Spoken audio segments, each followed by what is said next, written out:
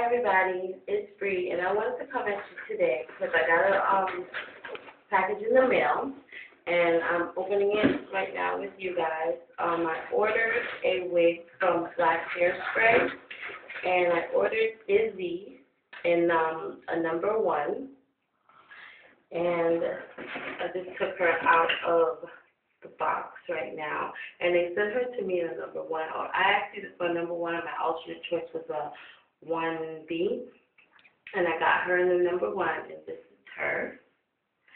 Her curls are really nice, they're really soft, and I really can't wait to wear this. I'm going to be, doing a lot of protective styles, which I've been doing, like half wigs, bantu knots, braid out, ponytails, phony ponies, things.